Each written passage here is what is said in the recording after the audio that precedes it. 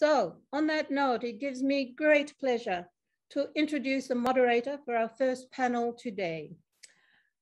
Now, this person, Taukiei Kitara, is a key member of the Pacific Islands Council of Queensland, as well as the current president of the Tuvalu community here in Brisbane. He has a background in teaching and has spent 5 years teaching in high school before moving into the community development sector. And that's how his journey into an 8-year engagement with the Tuvalu Association of NGOs began, and how it led to his contribution as a founding member of the Tuvalu Climate Action Network. And would you believe he represented Tuvalu civil society several times at international climate change COPs, including Copenhagen in 2009. More recently, Taukiei is currently studying a master's degree in global development at the Griffith University, and he hopes to graduate soon. So TK, welcome. Thank you, Stella, for the warm welcome and introduction. Again, I would like to say welcome to everyone and talofa in my own indigenous language, Tuvaluan. Now, our first panel will focus on the topic of what makes our people's cultural identity, including history and place, and how is climate change impacting our cultural identity. Now, for our first speaker for today, Kathy Jetnil-Kijner. She is a poet, a performance artist, and also an educator, whom received international acclaim at the opening of the United Nations Climate Summit in New York in 2014. Now, co-founder of the youth environmentalist nonprofit Joe Jinkum, and dedicated to empowering the Marshallese youth on this very issue of climate change. Now, unfortunately, Kathy will not be able to present today, but we have a recording of her presentation from the first webinar, which was held in 2020. So we will be watching that presentation by Kathy, and hopefully we'll be able to play that YouTube now. It's changing the way that we plan for our development. You know, like when you're planning and strategizing for the development of a country, you don't necessarily have to think about climate change, you know, destroying your entire island and taking away your sovereignty. But this is how we're now planning for the future for our islands.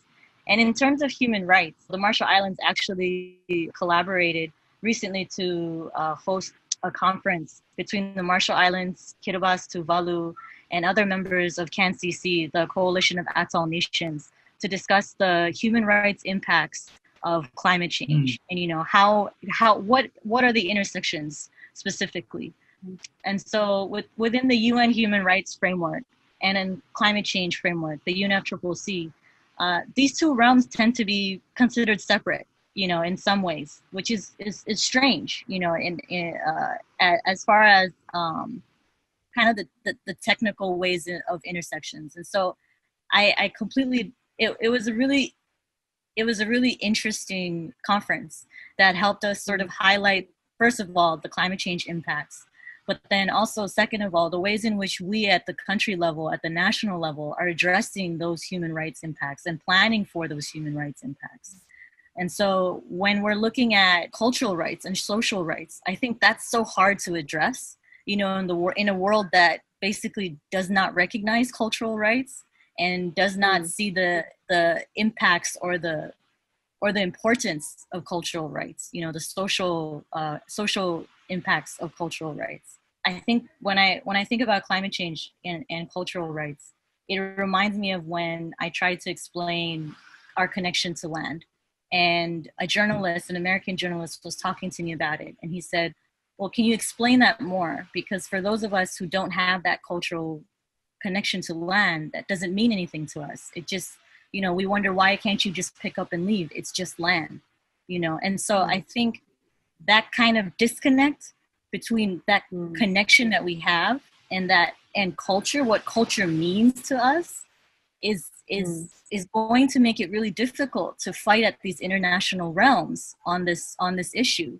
You know, when the wider public, you know, through colonization, through globalization, has essentially wiped out and, you know, culture in a lot of different ways. So yeah, I think that's where my mind's going on those kinds of different topics. Yeah. I entered this kind of space as a poet, you know, as a poet that was engaging on climate change issues and the ways in which it was impacting me as a citizen, as a person, you know, and the fear that I felt once I started to learn how vulnerable we are and how serious climate change was. And one of the ways in which it really attracted me, or one of the ways that I was drawn into the conversation initially, was the ways that journalists would constantly ask, where are they going to move? Will they still have passports? And that was the angle of questioning.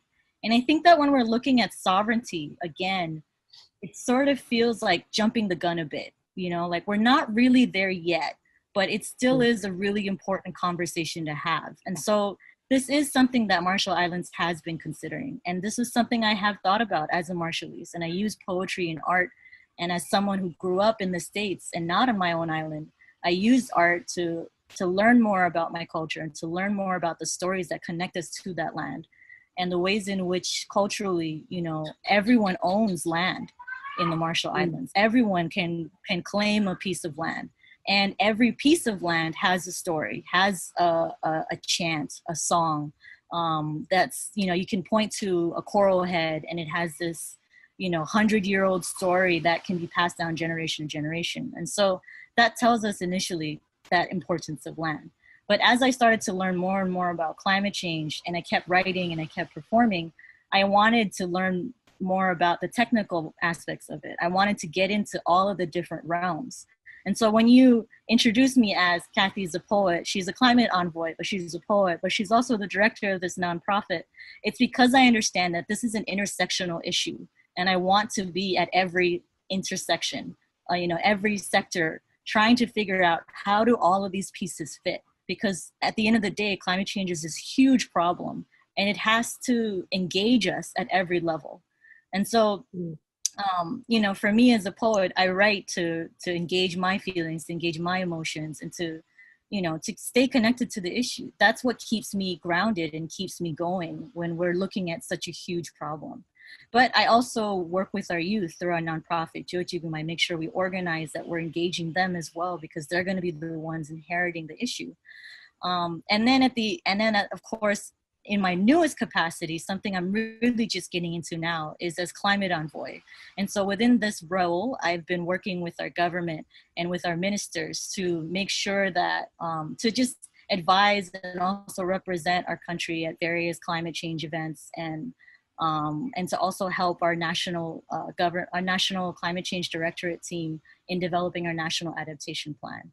So I think what's really important that I really want to get, you know, through to people through this webinar is that there is important work that is happening on the ground level that is very technical and very valuable.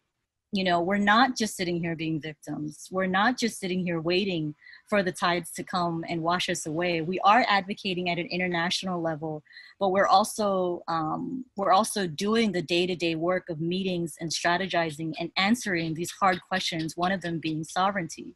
And I would say that the clearest way that we're protecting ourselves and we're protecting our sovereignty at this moment is through the National Adaptation Plan.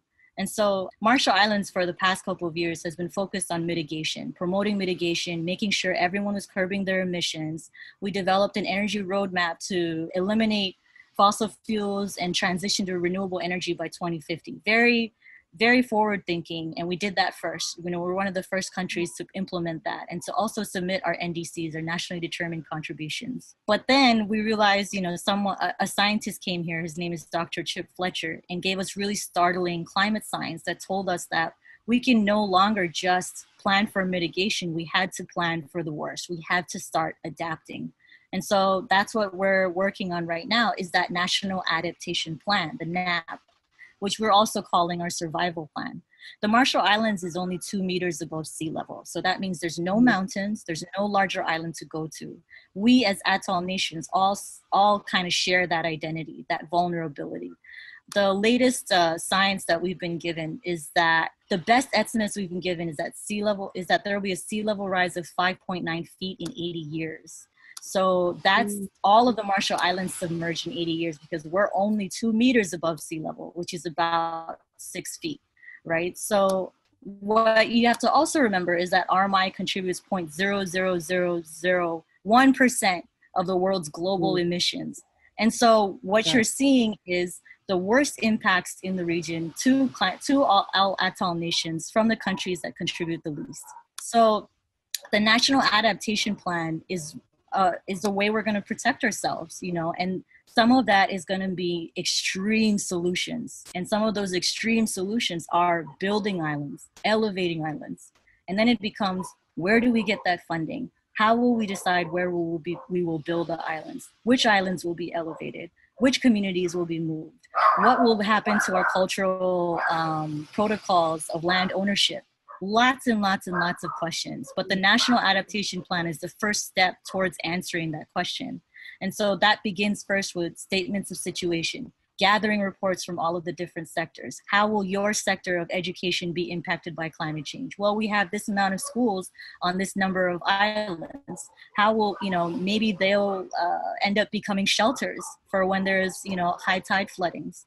And then gathering all of the science that we have so far. You know, so far, most of the science that we have comes from something called the Remalak framework. The Remalak framework is conservation focused, and it has some adaptation in it, but you can only conserve to a certain point before the whole island disappears, right? And so that's another part of it too. And so we have that science, but not enough.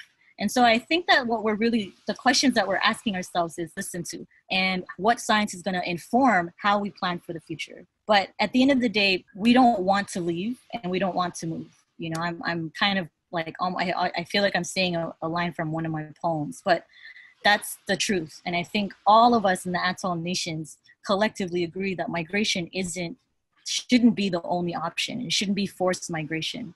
So the National Adaptation Plan is our best bet towards making sure that our shorelines are protected, that our community is protected, and that our sovereignty is protected. You know, it's really important that we maintain that sovereignty. As someone who grew up as an immigrant out in the U.S., I know how difficult it is to live in the diaspora, and to think of thousands of us, you know, having to be forced to make that transition. That it won't work, especially when you're looking at the U.S. right now with its current immigration policies, and you know with the outright racism towards people of color and immigrants also. So I guess these are all different things we're taking into consideration. I think I just wanted to emphasize that we are here, we're doing the work, and that while migration is an option, we are doing everything we can to protect our sovereignty. At the end of the day, we can't rely on the rest of the world anymore. And I think that's where we're at. That was a very interesting presentation. And I think some of the takeaways from that presentation is that climate change is a multi-sectoral issue that needs to be viewed, to be seen, and to be addressed at every level and every sector. Now, the other thing that came very strongly out of this is that presentation is that the Marshall Island people do not want to move. Okay? They do not want to move at all. And migration is not an option for them.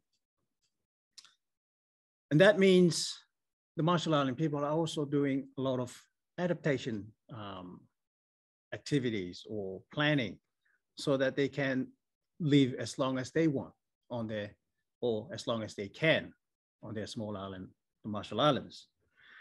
Now there's a lot more coming, so I will move on to the next presentation.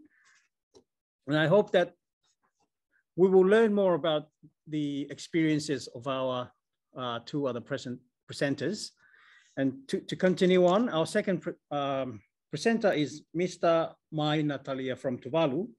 Now, Maina is currently completing a doctoral studies at the Charles Sturt University in Sydney, specifically focused on the issue of Taukiei, which is a Tuvaluan word, which means neighbor, and climate change from three trajectories: indigenous wisdom, biblical, and geopolitics. Now, without further ado, I'll let Maina talk about his presentation. Thank you. Thank you, Taukiei. Thank you very much for giving me the opportunity to be part of this very important discussion in relation to cultural identity and sovereignty. My presentation is entitled Cultural Identity in the Face of Climate Crisis, the Case of Tuvalu. Because of time is not on our side, I will jump straight into my presentation. Given the unfavorable consequences of climate change related sea level rise, I'll be focusing on why it is important to maintain our cultural identity in the face of climate crisis. Culture is defined as a symbol that expresses meaning, including beliefs, rituals, art, and stories that create collective outlooks and behaviors, and from which strategies to respond to problems and are devised and implemented. It has both non-materials and material aspects, and is often closely tied to places, physical spaces that are given meaning by people, even as both have become increasingly transnationalized through the process of globalization. To discuss the importance of cultural identity, communalism must be at the heart of this discussion. We cannot take Tuvalu with us, but our sense of humor, our intangible way of life that label us as Tuvaluans, can be practiced and lived on foreign soils. However, there must be a place where you can identify yourself. It makes no sense to say that I am from Tuvalu without making any reference to the geographical location of your roots. Thus, the logic is very simple. If we continue to protect our land from submerging, we are protecting our identity, who we are and what makes us Tuvaluans. If we lose our land to the sea, we are losing life and identity. Muna de Fale, or traditional knowledge. There is no Tuvaluan word for indigenous knowledge. Hence, I have published and popularized the phrase Muna de Fale, literally means word of wisdom, to mean indigenous knowledge. Living or having a fale, a house, is a symbol of validity, sacred, and renewability of peace and well-being. Fale is where cultural wisdom is being taught and passed on to the next generation. It is through the fale where we are taught the significance of looking after our whenua, our land, moana, and our umanga, traditional plantation. Gaining such knowledge will give you cultural status, which determines your manhood. Our society functions under the power of aliki, chiefs, who decide what is best for our community. In Waitubu, take it for example, a man is qualified to speak in a Falekau Bule, a traditional meeting place, on the condition that he has represent a mataniu, a saving institution. This traditional concept of mataniu directly links us to land. Land is sacred. And in the Pacific countries, land tends to have meaning to those who belong or are part of it, that are often difficult to capture in the English or other colonial languages. There are many Tuvaluan words that describe land: whenua, whanua, laukele, manafa, potu, nuku, and tia. The word whanua, in its literal meaning, is equivalent to the word placenta. Whanua is spelled slightly different from the word whenua, but with a parallel meaning. Sia Song has the following words to say: without land, there is no life and destiny. A bond of life is forged between the land, those who work on it. Land and us, we and land. Land, this bond of life is forged by God. We live in land and land lived in us. In the whenua, the dead are buried. When a Tuvaluan speak of land, they speak with respect to the living and the dead. Land cannot be discussed as just a mere piece of land. For us, land is life, because land cannot be bought nor be sold. It's being passed on and passed down through generations. During Tropical Cyclone Pam in 2015, there were about 90 to 100 graveyards were unearthed. Our elders hold the strong conviction that there must be a message for us. And the message is simple. Please do not dare to leave us behind. Through cultural practices reflected in our languages, we are culturally bonded to land. This land is not easily, or this bond is not easily disregarded. This land is the same land in which our ancestors laid to rest. They are just resting. If we are to live, we must take them with us. Each Tuvaluan has their own story to tell of their fanua, their placenta, and their pito, umbilical cord. It is a place where we long to be near to. To disconnect this relationship with our whenua is to lose life for us. Land identifies who is a people and a community. Land, whenua, fanua, vanua, etc. is where our culture, language, and communal values are rooted. In his article, Danny Halliday argues that before exploring what makes for a successful climate change migration in the Pacific, it must first be established why the case of Pacifica migration is especially complicated. Why is it different from any other type of migration, developing country or not? The concern is mainly due to the fact that for the Pacifica to leave their land means their culture must live in memory. For indigenous people in general, relocation comes with many negative effects, including a breaking ties of the sense of place and identity, self-efficiency, rights to land and culture, and breaching the bonding capital that is often derived from physical places and losing access to common property resources. Communalism is the apex of Tuvaluan and any other culture. The likely loss of culture and tradition of low-lying atolls due to climate change is a grave concern.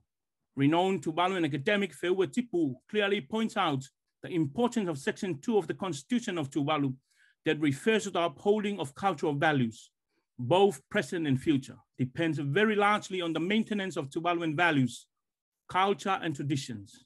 Moreover, the Constitution declares that the people of Tuvalu seek to maintain their traditional forms of communities, the strengths and the support of community and community discipline.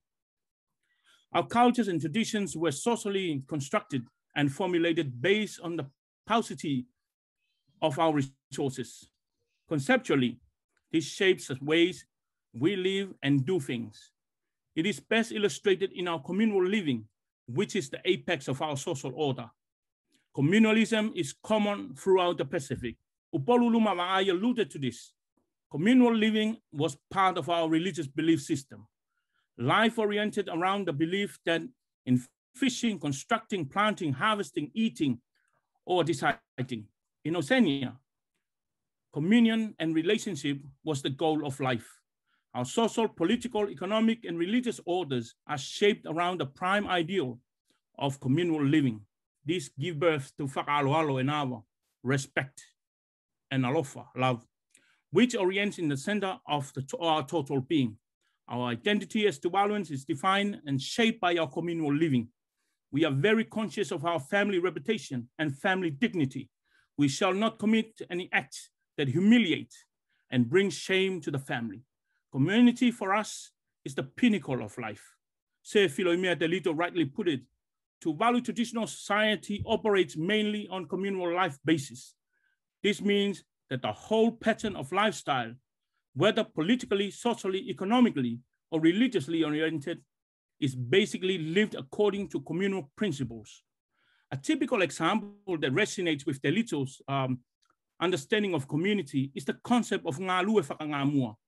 Ngalue whakangamua means free labor or voluntary work provided by members of the community for family, groups, the church, and so forth.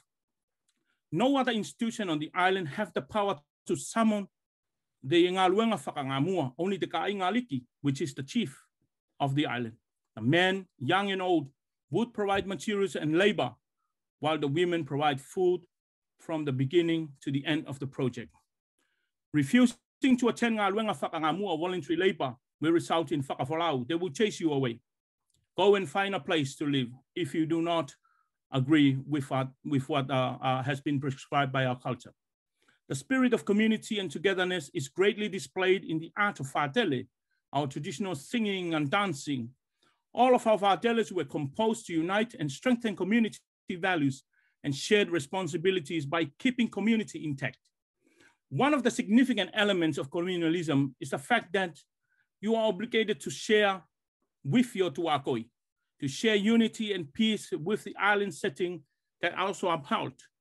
This system of life can be described as a free exchange of goods without the expectation of receiving something in return. The exchange of goods goes beyond the concept of market, the buying and selling concept. If a family gives you their neighbors a basket of fish today, tomorrow they may receive a green basket of green coconut. Sharing of local resources among the people never results in poverty. That's why you don't find poverty in Tuvalu, only hardship. On the governance level, Falegau Bule Community Meeting Hall is described as the axis of community life. Falegau Bule, or traditional meeting hall, typically built in the center of the island next to the sea. The wealth and the security of island are deliberated in the Falegau Bule. Decisions made in the Falegau Bule are final and cannot be challenged due to its role as the supreme authority over traditional governance. Falegau Bule Games is viewed as the center that houses strictly observes our cultural values, norms, and individual responsibility. I will try to sum up. Being exposed to the effect of globalization and climate change challenged the concept of community and other associated elements of our culture that hold the community together. The gradual invading of our space by individualism forced our people to be concerned more of themselves than with the other. The unpredictability of drought and the change in weather patterns have affected the people's interest in sharing and caring for the other. As communal principles have gradually lost their values throughout the years, people have come to question the authority of aliki. They have lost interest in serving the community, especially with the introduction of human rights, which makes them believe that they have the liberty to choose for their own individual benefit. In reality, it's a no-no. There is no such thing called individual rights. All we know is communal rights that exist and ascribed in our being and runs in our blood. Your individual rights are limited and restricted to your own house only. Thus, this understanding of communal rights has been challenged in principle, but not in practice. However, what is most important here is the aspect of non-economic loss and damage, or intangible culture, which is irreplaceable and cannot be measured in economic terms. And this is the fear that our people carry, the fear of losing their cultural values. Our infinite and invaluable culture and identity go beyond conventional terms. Culture offers cultural identity to a person. It identifies you as a Tuvaluan, where you belong. There is no point of surviving when you no longer have a whenua, an island or land, where all culture and traditions are rooted. Life is pointless when you no longer have a place to call home.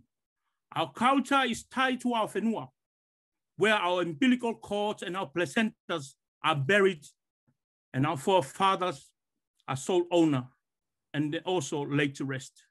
Likewise, the Ecclesia Cristiana Tuvalu theological statement emphasized the same feeling towards land and cultural identity, and I quote, "It is in our land that we find our identity, the bond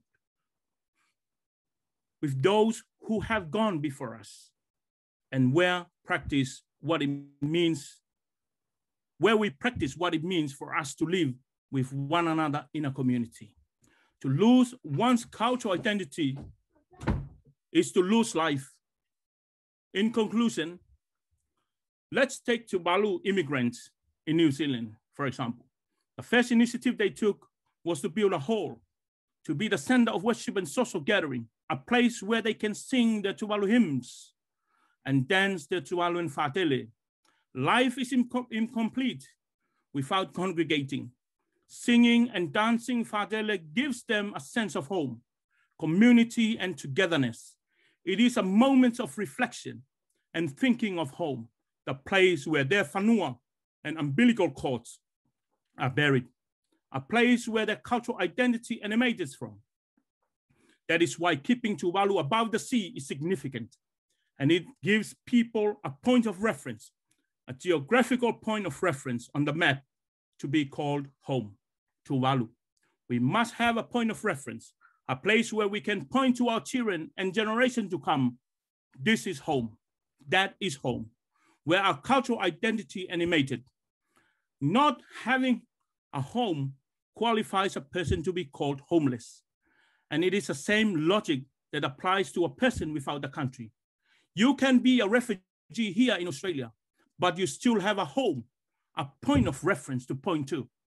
Our special bond with our land and sea cannot be dismantled. And this is what makes it difficult for us to live Tuvalu. Land plus community gives cultural identity. Plus God, it gives life and happiness. Whakawhatailasi. Thank you. Thank you, Maina. That was a very powerful presentation. Again, Maina, thank you for sharing your rich knowledge on this topic. And I think some of the takeaways from Maina's presentation is that cultural identity is through the so-called communalism. It's innate, inscribed in our being and runs through our blood. And also cultural identity is tied to land, where our whenua or whanua or placenta or pito, which is the umbilical cord, are buried. Now I can really relate to this because myself, when I was born, my umbilical cord was cut into two. One was buried under a coconut tree on land, and the other, my father took it and throw it in the ocean. This brings two things together, land and ocean into one place, which Maina has alluded strongly in his presentation. So the logic is very simple. We continue to protect our land from submerging. We are protecting our identity, who we are, and what makes us Tuvaluans. If we lose our land to the sea, we are losing life and identity. Our special bond with our land and sea cannot be dismantled. And this is what makes it difficult for us to live Tuvalu. The land plus community gives cultural identity, plus God, it gives life. Thank you again, Maina, Talia, for your very rich knowledge and presentation. And I would like to welcome our third presenter for today. And we are so very fortunate to have Tereeao Teingiia-Ratite from Kiribati. Now, Tereeao is currently working with the University of the South Pacific, has a strong connection with community service organizations in and around Kiribati. And without further ado, Tereeao, the floor is yours. Thank you so much, Mr. Chair. And I'm Tereeao Teingiia-Ratite from Kiribati, and I'm the president of the Kiribati. And with my presentation entitled the Climate Change Challenges to Cultural Identity and Sovereignty of Pacific Atoll Nations, I'll be based my talk more on Kiribati as well as the Kango. if you have my presentation, I'll just go over to the questions then. And the questions I have here are that the first one is, what makes up a people's cultural identity, including history and place? And the next one is, how is climate change impacting cultural identity? And to overall all of this, I would try to answer the climate change challenges, the cultural identity and sovereignty of Pacific or of Kiribati, of the Kiribati nation. And with my outline, I will talk first on the background of Kiribati. As you know, there are 3 main islands, the Okay.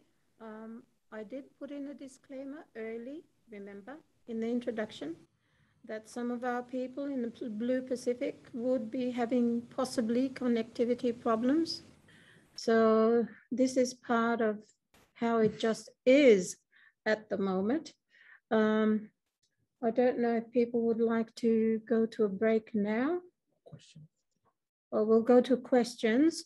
And so Taukiei, I leave it in your hands to take us to questions while we sort out the technology aspect of our connectivity to Tereeao. Yes. Okay. Yes, thank you, Stella. And I think as we have Maina sitting in our only panelist at the moment, but I think this opportunity will take this opportunity to ask some of the questions. How much identity links to a specific global location, latitude, longitude, thus sea and local climate, as well as land? In that case, is a floating island solution some form of link in the worst possible or worst case scenario? Do you have any comment on that, Mr. Maina, Talia? Thank you so much. Thank you for the question. I think it's very pertinent, especially we are trying to search for solutions. But as culture evolves, you know, and also the mentality and the framework of thinking also change. So it depends how we look into it, especially when, you know, when it comes to the question of floating islands, for example. But that's something that we don't want to pursue right now. What we want to pursue is the saving of our islands. Because, I mean, building new islands or floating islands, that's possible. Nothing impossible now, nowadays, when it comes to money and technology.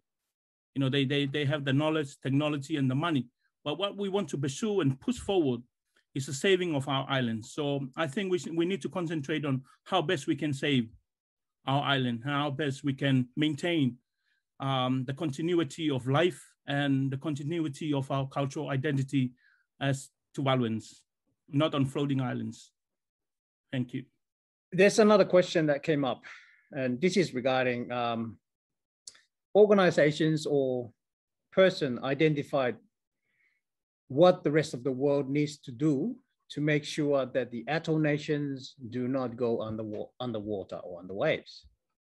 Has any organization or person identified what the rest of the world needs to do? Okay, do I have to answer that, or anyone in the group can also yes, join? Because I think what you guys are doing, I mean, your organization and organizations throughout the world have pointed out.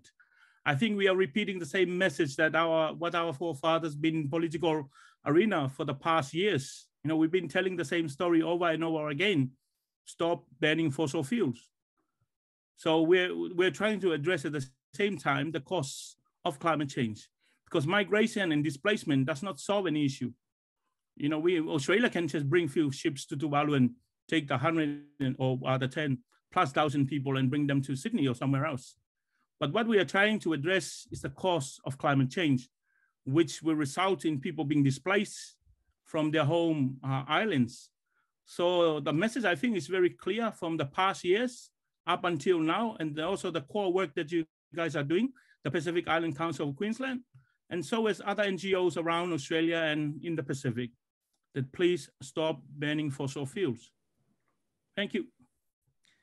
Yes, certainly. And I guess that's the whole idea that we're bringing this issue and the discussion around any issues, concerns to that's related to climate change. And I think as passionate climate change activists, it is our responsibility for our future generations to really bring this issue up for debate.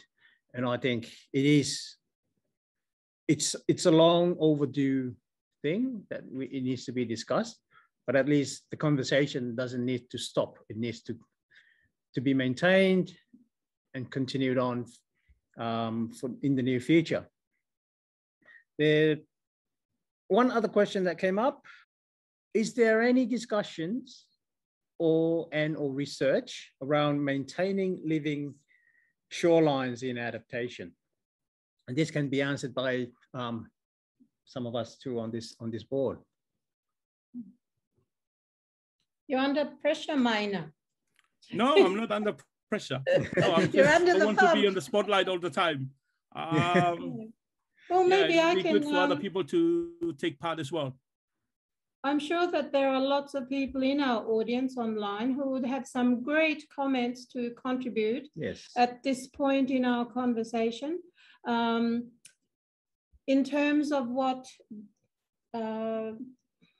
Kathy has said in the YouTube video that we saw, and in terms of what Maina has had to say, I think the emphasis on survival is what we're considering seriously here, because of the intersect too. When we're talking about sovereignty and we're talking about climate change, survival, there is that tension in my mind. There is that tension.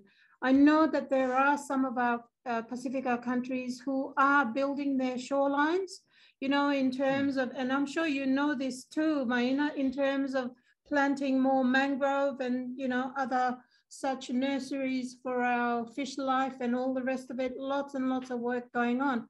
But the thing that really, I find heartbreaking is that although we have been on this road for many, many decades, our voices are still not being heard. Although we do have advocates who try to provide advice on those different areas that Kathy referred to, we are still not really as Pacifica people being heard. So I may have taken our conversation in a little bit of a different direction, but if there is anybody in our audience who wants to talk about some of the work that is being done on our atolls that you are aware of, please, this is the time to share your wisdom and our knowledge with the rest of our audience. Yeah, that's absolutely right, Stella. I think I'll take one more question, and then we might have to break up for short refreshment. This question is specifically for you. All right, I think I think we are online again with our presenter.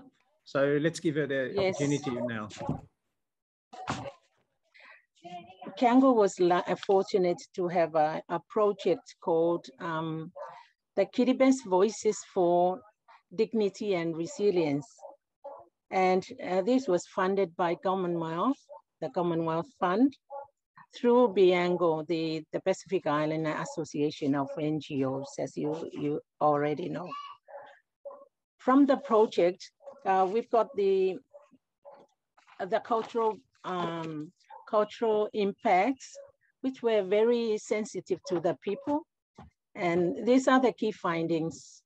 And these are based on the environment, economic development, trade and commerce, infrastructure, fresh water and sanitation, fisheries and food security, agriculture and food security, health, education, and human resources, as well as human rights and the last but not the least was policies. And then now I'll just carry you along to the question again, what makes up a people's culture identity, including history and place?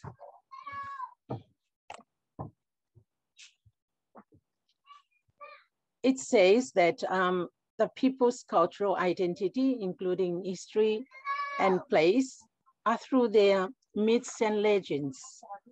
And if I can share with you one of the myths and legends from Kiribati, and it's the creation story or legend. The Kiribati god called Tereeao, in his work of creations, gave existence and life of all things and beings up in the universe, down on earth and on surface of oceans, and down to the core and pillars of earths and oceans. When creating the islands, he called them Tungaru. He proclaimed the following: I created and called you Tungaru, and you will continue to be Itungaru-ngaru.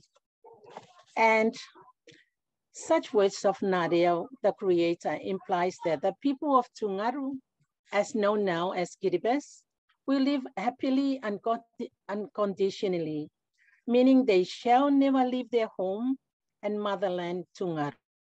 The word Tungaru is a given name to those small and tiny islands, and the word itself denotes that this group of islands are in the center of the world and act as the word Tunga.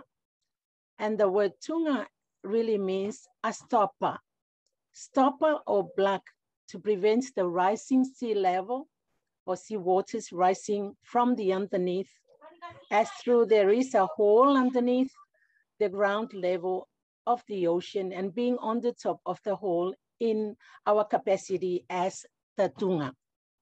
We are the only race of people that know where the Tunga is, hence we can only be threatened and suffered the consequence of being flooded if only we move ourselves away from the hole, meaning that being the Tunga ourselves, being in the center of the world, being surrounded by the lands of Imetang or foreigners or neighborhood islands known as Metang, our geographical location is the determinant of what to happen to our fate and the fate of the old world.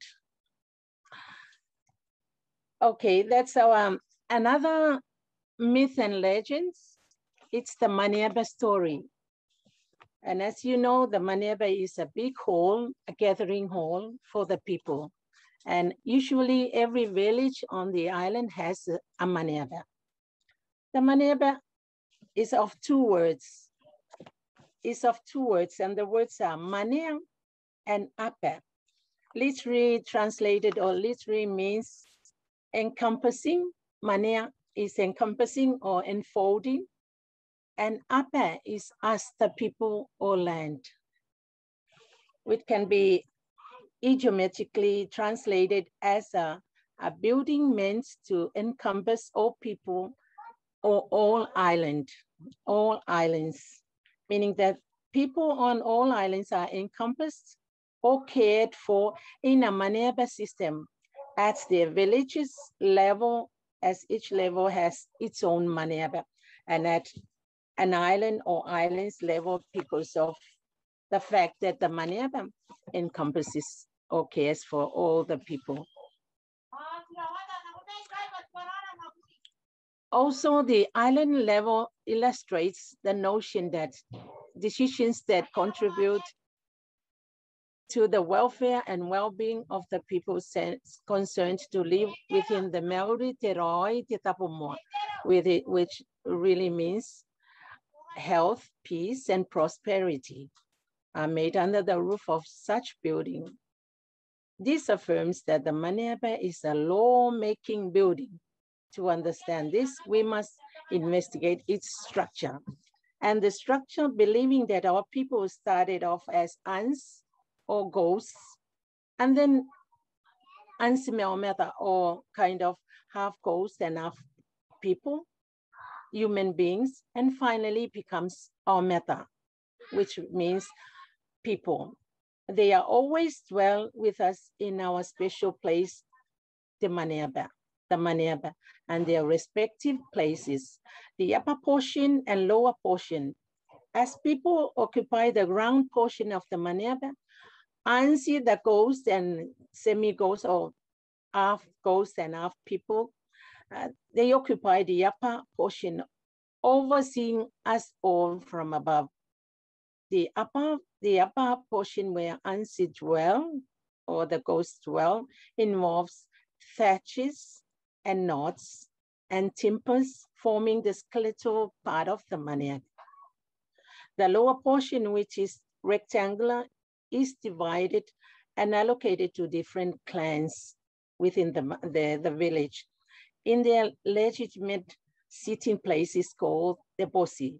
Each clan has an old man called the Batua, who inherits such a title to sit at the forefront on behalf of his clan because of his lineage in being a man from the oldest clan and in front of everyone. It is believed that the center of the Maniaba is rectangular, where all Batua, or all these old men, they are called wise old men because they've got more wisdom. They are noble, and they make decisions for everybody in the Maniaba. Whatever is being decided in the Maniaba cannot be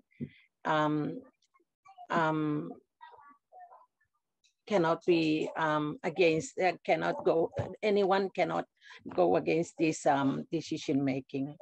The Maniaba is central as a weaving instrument to pull and push the fabric to create an awesome dress. That's an idiom way of explaining the Maniaba. So it's through the myths and legends, as well as the, another one is about the Aometa. The Aometa, the Aometa is really the person, and the Aometa in Kiribati, in a Kiribati culture or tradition, you can be called the Aometa if you have lands, intangible, tangible properties, which they would help the family survive. If you don't have lands, firstly the lands, which is very important, and then other tangible and intangible properties, then you cannot be called the Aometa. So everyone really wants to be called the Aometa. And in each family, the old people brought up the children to become really people, like real people, Aometa.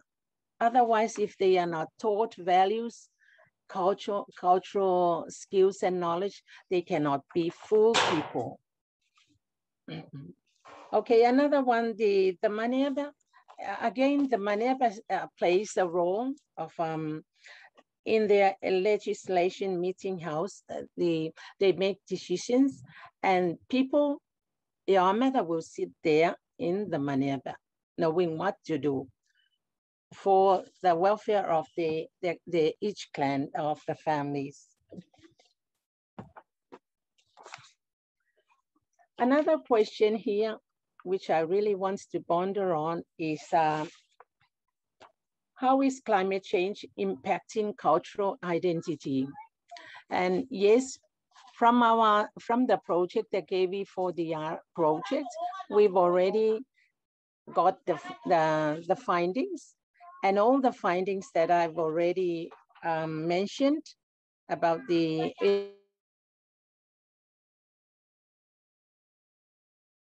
in a way that the people that were selected, or the islands which were identified to take part in the project, they gave the correct, the similar ideas to other projects that has been done throughout Kiribati. So climate change is a reality now. And for example, like what we've done in our project at KV4DR, it is based on climate-induced. Okay, I think we've just hit another roadblock there with some technical difficulties from Kiribati. But to continue on, I think we might still need to take some questions, and I think there is one specifically for Maina, Talia, and I think the question goes: in the case of Tuvalu, has the impacts of climate change affected cultural identity by leading to more individualism as opposed to communalism? I think that there are two elements I could respond to this question. First, the introduction of refrigeration in Tuvalu around the 80s to the 90s. That's when they start introducing refrigeration to island communities. And that's when the idea of, confinement started to arise. People who go fishing, it's for them normally in the culture that it's about sharing with Taukiei, with their neighbors. And by the introduction of refrigeration, people started thinking inwardly. They start putting the fish into the fridge for the next day. That mentality and the idea of individualism starts sinking into their mindset. And the second part would be the introduction of human rights. The people started to know that, they have the rights not to attend any community work. And of course, it does affect and oppose the idea of communalism. Say, for example, in 2016, there was a case on my island. They were building a church and another person was, he said, I have the rights not to attend because I have all the rights. And then what happened? The chief and the island exiled him, chased him away from the island, not allowed to come back to the island. Go and find another place that you want to comply with what the rules and so forth. So these are some of the implications that the fading of communalism within community. But even when we talk about climate change, of course, it does. The limited of resources, people are starting thinking of themselves only rather than sharing with the community. It is a very important statement there, Maina, because there are a lot of things that especially with the changing in climate and the changing in our world at the moment, we are living in a world that actually not static. We are evolving and we are changing. And that's the thing that can have impact on our cultural identity and our sovereignty. And with this topic, we're talking about the impact of climate change to our sovereignty and also our cultural identity. And it is very important, it's paramount that these needs to be addressed, not just at the local level, but it needs to be addressed and discussed at a much bigger level, from cultural level to national level, to regional level, to international level. This needs to be addressed throughout those different levels. And it is paramount that we have to keep on talking about this. And I think we can't just stop here. And I think maybe this is not actually the end of our discussion about this topic. There will be coming times where we will be coming back again to this sort of arena and maintain the topic and keep talking about this topic. Absolutely. Anything you want to add, Stella? No, I think Maina has actually done a fantastic job for us in terms of covering all the topics that we really wanted to hear about. I'm really apologetic about our speaker from Tarawa, Kiribati, not being able to not being able to join us in the way that you have been able to, Maina. We're just searching for a few more questions that have come to us from our audience. So Maina, if you're okay with it, if you don't mind staying with us for a little bit longer here to be able to address a few more questions that may come to you from TK before we go to our break. There is one more question to be posed. If I can just make a very quick observation in relation to Kathy, you know, in terms of, I think we share the same sentiment in terms of, you know, people in Tuvalu also hold strong to that same position. You know, migration is a definite no, but it's a matter of choice. People have their choice to go or to stay. But at the same time, we should also have options like option B, C, and D, at least in price, you know, because when we cannot wake up in the morning and half of the population is gone, then who shall we blame? The politicians or us? You know, we should at least have plan B, C, and D in place. Because when we talk about boundaries, crossing borders, it's not something easy. You know, we cannot just deal with Australia overnight and then the following week Tuvalu will be here.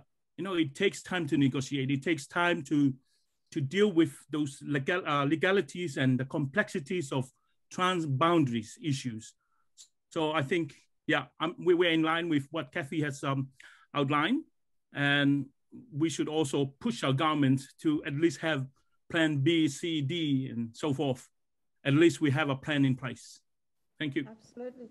Maina, I'm really grateful that you have raised that particular aspect of this conversation, because for many, many years, it has been a very deep concern of mine in relation to if people were to become climate change migrants, you know, and getting lost in what I call Palangi world, where you may be stuck in a community that does not understand your culture, your value, your beliefs, your stories.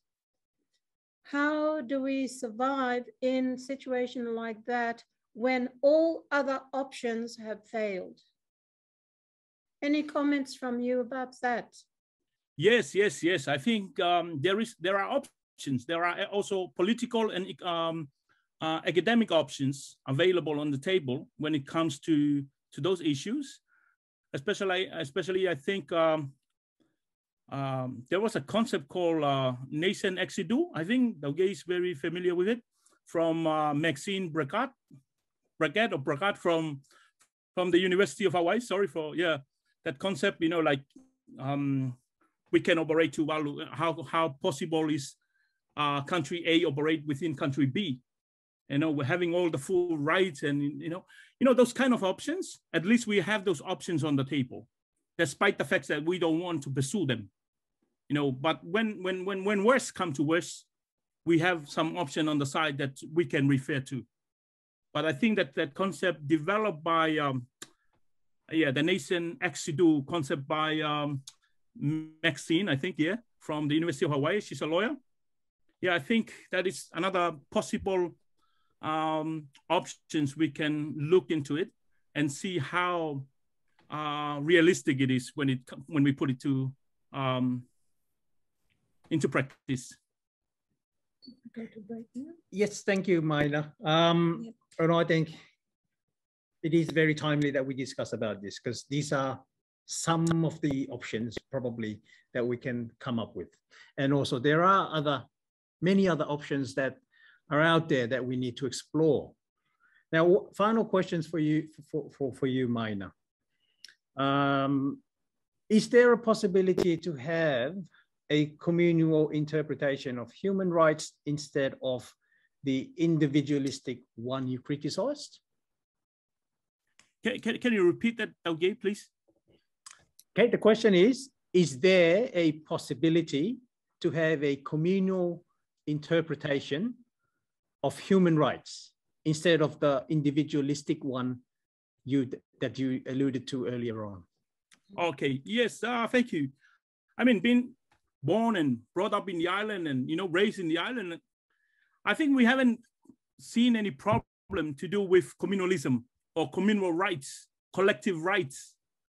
It's only when this very narrow interpretation of human rights were brought into to our setting, not just in Tuvalu, but in other Pacific islands as well that are operated under colonialism, communalism, sorry. And that's when these people start thinking, that, we have these rights. But I think there is no, there is no impact, no negative effect of collective rights or communal rights. We've been operating it from communal rights ever since the existence of Tuvalu. And we don't see people are being sidelined. There is no such thing called, we classify different people. Although we, when it comes to land, we have Vakalunga, Vakalalo, but that doesn't, cross any borders or, really push other people to the margin. We are all bound in the same principles, same governing principle from Muna de Fale and so forth. So I think I have no further comments when it comes to collective rights, shared responsibilities, and, and as we try to negate the understanding of individualism. All right. Thank you, Maina, and thank you for all your contribution for today's session. And I think we are at the point where we're gonna wrap this up, and now we'll pass the baton to our MC, Mrs. Stella. So thank you very much for your contributions. Thanks, TK. Maina, thank you so much for, bearing with us all the way through, carrying the brunt of the questions that have been posed. And then to everybody, I apologize for the hiccups we've had to endure, but I'm hoping you will stick with us for the rest of the sessions that we have today. And it is now, of course, time to take a break to rest the old eyes, have a stretch, enjoy a quick refreshing drink. So for most of you, it'll be 20 minutes, and we'll see you back here, say 2:50. On the dot, 2:50, you've got it. We shall reconvene. So we look forward to seeing you back then. Don't go away.